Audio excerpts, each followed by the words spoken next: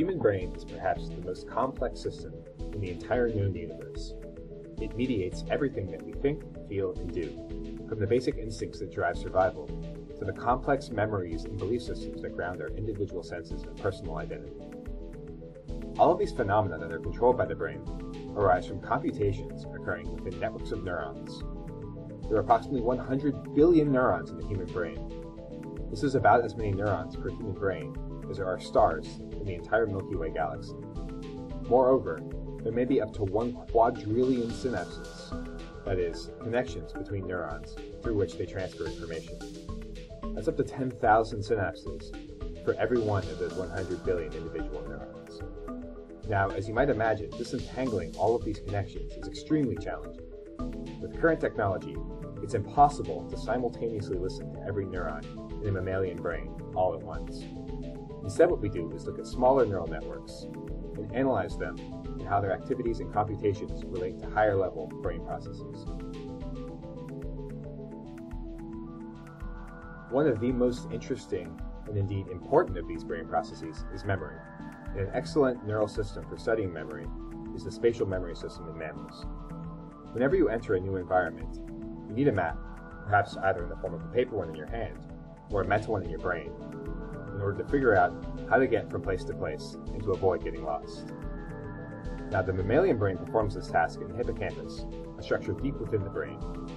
Within the hippocampus, there are individual cells that fire whenever an animal, whether a mouse, a rat, or a bat, is in a particular location. Ensembles of these place cells collectively form mental maps of spatial environments, functioning almost like a kind of brain GPS that allows the animal to learn and to remember how to navigate different spatial environments.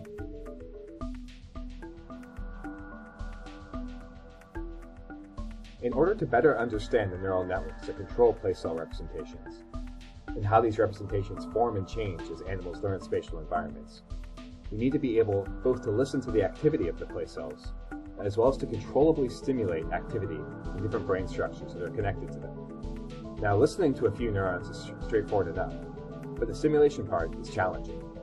A given brain area has a plurality of different cell types with different functional roles, and ideally you could controllably activate particular cell types at particular times and not others.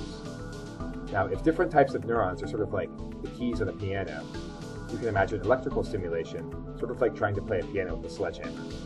You can make plenty of noise easily enough, but you can't truly play music. Here at Trinity College Dublin, I'm working with Professor Richard Riley and Dr. Marian Sana to develop a next-generation system for probing spatial memory systems within freely behaving rodents. The system can listen to place cells while controlling other specific cell types, selectively, using a laser.